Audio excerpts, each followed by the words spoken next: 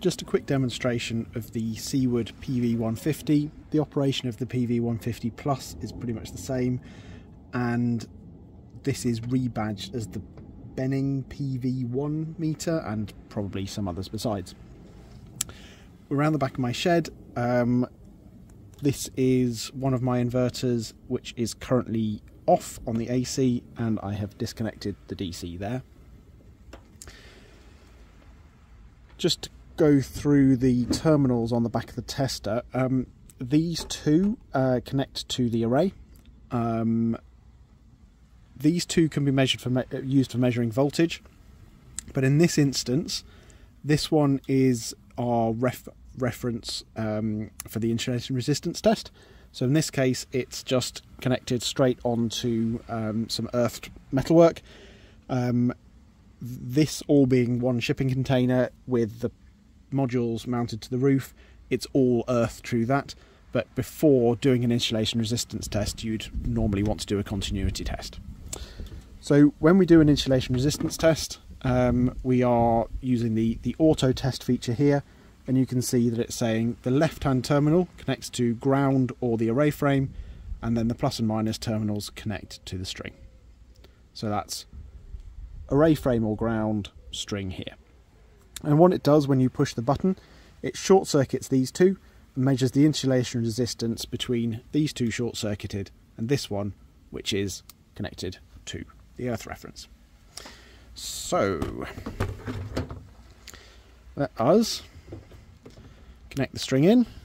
So we're just going to pop that in there. We will flick the tester on with its ever so happy noise, and the array is currently reading 83.6 volts. That's about right. It's a fairly warm day, and we've got two modules in series. Like I say, absolutely ginormous system here. We almost always set the insulation resistance measurement value using this button to 1000 volts. Most modules these days are rated at 1500, but the tester only goes up to 1000. Yeah, it would be rare to not use that. So once we've done that, we just hit the auto test button, and hey presto, we've got our value. So this is the open circuit voltage, the short circuit current, and the insulation resistance of the string.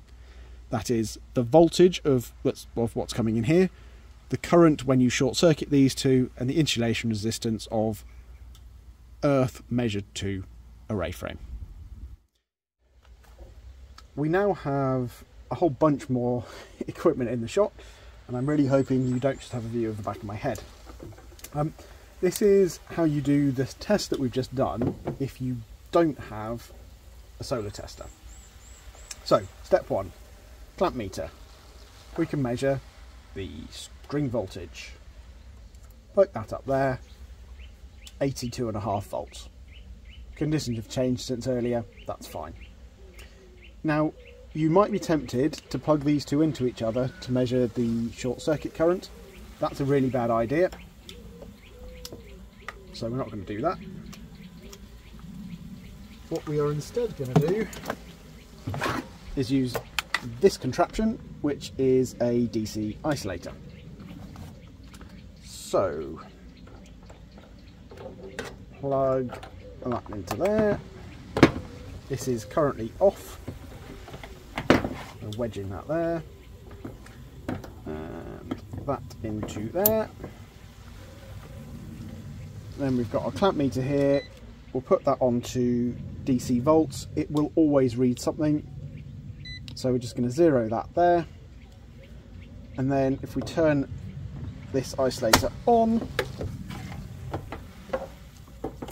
we can clamp round there and read a short circuit current of 3.28 amps. At least I hope you can read that. That's reading 3 amps. Okay, now whilst that is short circuited, we are going to come over here to our tester.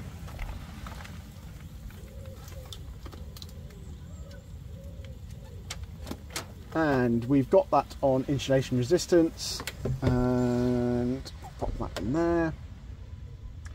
So we're connected back onto the earth down there, plug that in there, and then we can run an insulation resistance test there, and it's coming in at greater than 10,500 mega ohms. No, 1,500 mega ohms. And that is how you do that test if you don't have the right equipment.